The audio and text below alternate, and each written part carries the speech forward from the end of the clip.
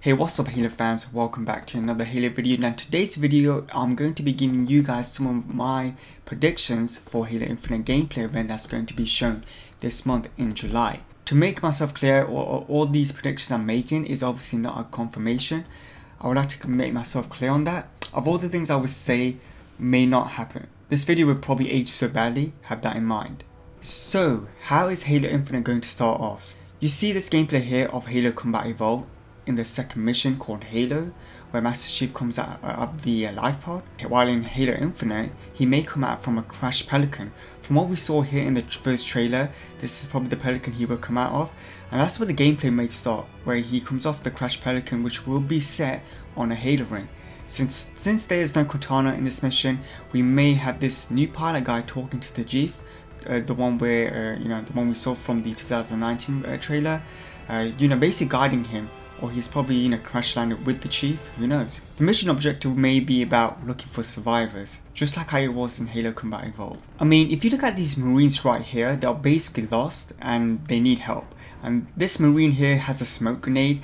He uses the smoke grenade to contact other survivors, and I can imagine during gameplay, you see that smoke grenade from long range. And there might be more survivors who will use the smoke grenade also, just to reach out for others. And you have to drive there to save the Marines. So we basically see the Warthog in action, and we will fight the Covenant as you're reaching out for those Marines. Maybe fight the Banished brutes, which would be totally awesome. Maybe have a bit of vehicle combat. I don't see the Flood being involved, at least not on this mission. I feel like it will be a spoiler, like a master spoiler, so they won't show everything. Anyways, as you save all those Marines, you may drive to this safe zone where you and the Marines can set up a camp. In this first trailer we see, this is basically maybe our camping spot where the Marines can stay, right?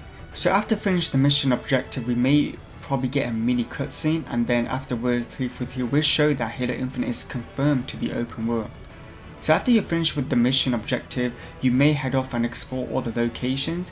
It kind of reminds you of from Red Dead Redemption 2, where you made it to your camp, you set up your camp, and then you can head off to explore. It will kind of remind you of that. I can really imagine exploring the unknown, beautiful places, exploring the wildlife. You see these deers and the rhinos here. Which game has a deer and a rhino that runs in a pack but isn't open world?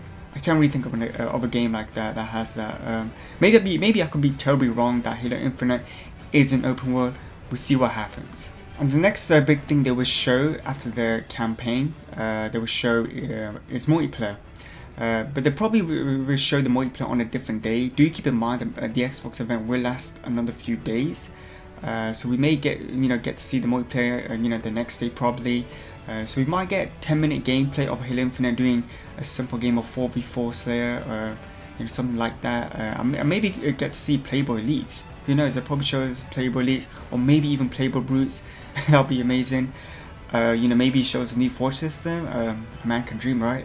Please 343, make that happen. So yeah, I'm guessing 343 will show new features for the multiplayer, but I'm just hoping they don't have things like armor abilities or spawn abilities returning in the multiplayer. I am however expecting Sprint to stay. I mean, I just hope there's an option for it to not play with Sprint on.